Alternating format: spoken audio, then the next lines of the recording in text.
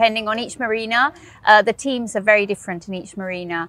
And I think that, I mean, in the end, I always say you spend more time at work, especially in the summer, than at home with your family. So it's really important that you get the sort of the right kind of people together, and that's not easy.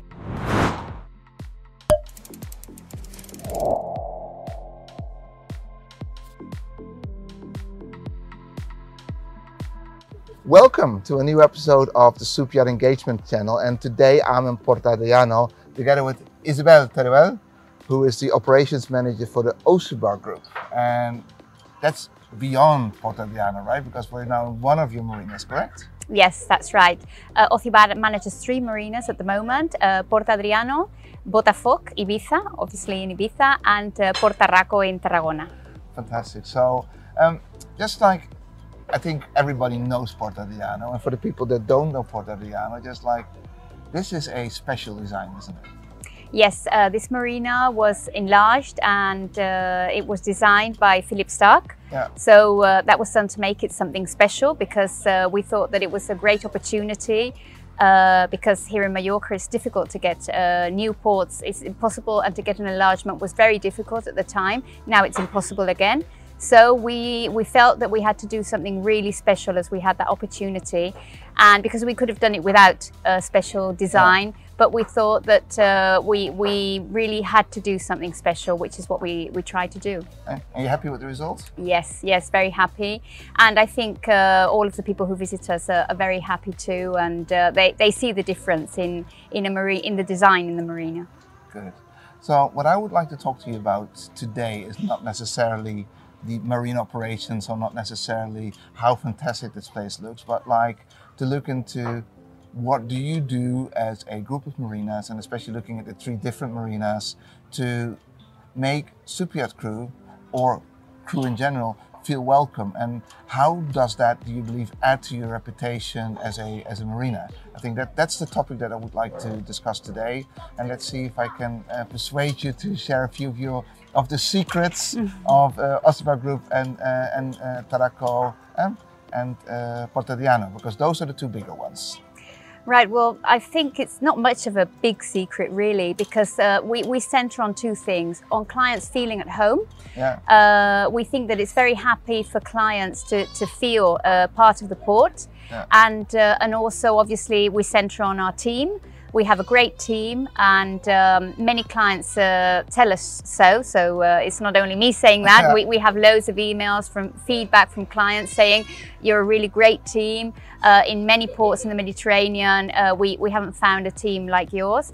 And I think that the team, obviously, we have a great port, great facilities, a great design, but without our team, that would be impossible. And it's a very stable team. Many of us have been here for many years now. Most of the new people who start also continue for many years, because they feel like we're a little family. We're a bigger family now that the port's bigger, but it's like a family really, and everybody knows each other. And obviously we make clients feel at home, and the crew, which are also our clients, although it's like a different part of the people in the port, but so we like them to feel at home too. So I think that's basic, making people feel like they're part of the port. Okay, like I want to circle back to that team, because you basically, obviously, that's the part you're most proud of, otherwise you wouldn't start mentioning them. And I think because we speak to a lot of super yacht captains and head of departments on what they find important when they're selecting their crew. But it's interesting to hear, what do you look for? If you were looking for expansion of your team, of, you say, a family, you almost call them, what is important? What are the key elements that you would feel that they need to add to that feeling of welcoming your guests? Right. Well, obviously, apart from, depending on the department a bit, if they're in the office, we don't really require them having worked in a port before. It's good if they've worked in a hotel reception. It's very similar in the end. And obviously, they have to speak at least English. If they speak German as well, all the better, or any other languages. But especially, I think it's like a feeling you get when you interview somebody, it's very difficult. It's a short time that you have to somebody you haven't met before, but it's very much, we base it very much on our instinct. Okay. So usually what we do is the head of a department does a first selection and a first interview, and then with the people that that person decides that should be interviewed again, then I'm involved in that, and it's more like a feeling of that interview. It's difficult. It's really difficult to say, but we must have a good feeling because it's been quite good most of the times. So you must have a good feeling, and then basically, because some people will say like, oh, well, we do assessments and testing. You guys like, it needs to feel right. Yeah, that's right. And it's like, and obviously, most of the times that's successful. Unfortunately, sometimes it isn't. Yes, that's but right. Like, that's life. And if you do you believe in dynamics of teams, dynamic of people working together? Do you believe that people of energy can bounce off each other and become better at what they do? Yes, obviously. I mean, if you're new and you get into a good team, if you're the right person, if we've chosen the right person, I mean, it all flows really easily, really quickly, and they really get involved, and they also come back to you after a certain period of time. I usually speak to them, and they come back to you and they say, I feel really like I'm already part of the team, and I've only been here for a short period of time. And I think that that's what's important. And the few times that hasn't happened, that gimmick that hasn't happened, then it hasn't worked. I think that's basic. So it's amazing, right? Like you can build every facility, every logistic can be there. Technically, it can be perfect, but if you don't have the right people with you, it just doesn't work, right? Yeah. It's like, and if you look at like, because I can imagine you're managing 3 marinas, Ibiza, Tarragona, and Mallorca. There must be cultural differences or identity differences between those marinas as well, and therefore potentially within the kind of people that you would hire for that team. Yes, certainly. Depending on each marina, the teams are very different in each marina. And I think that, I mean, in the end, I always say you spend more time at work, especially in the summer, than at home with your family. So it's really important that you get the sort of the right kind of people together, and that's not easy. No? Is that like one of the bigger struggles if to do that? Yeah. I really, when we have to look for somebody new, it's like, oh, you know. Whoa. So you constantly hope that people are not like that. People are not leaving. Yes, right? I read a real nice study from Gallup. I'm a big Gallup adept. I believe they're doing great things, and they say like, it's nice to hire people and then to onboard them into your team, and then you develop them and you look after them and you nurture them.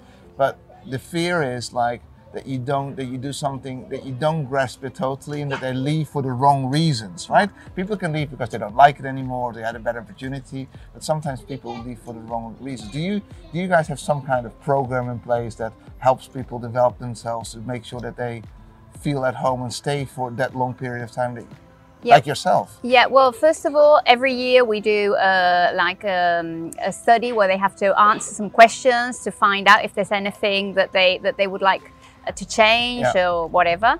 Then we try, each department talks to each of the people and asks what their feelings are, and we let them know our feelings, and then I sit down with the head of each department, and I think that that's very important, the feedback. That they know the door's always open, that if there's anything that they need, if there's anything that they would like to point out, if there's anything that they're not comfortable with or happy with, they know that they can come and say so, and we'll be there for them, and I think that's important.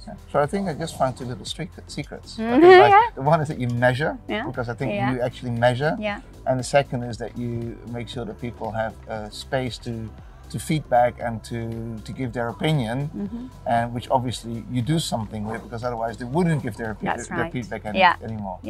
And so let's go back to the yachts, because like in the end that I think I always believe that the way that people treat their clients is part of the reputation and identity of a destination.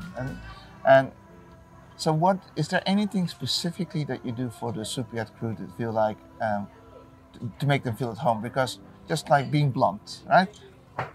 Tarragona and Port Adriano, Mallorca, they're not at the prime locations. They're far away from either Barcelona or from Palma City. So that's a challenge, isn't it? Yeah, yes, it is. It is a challenge.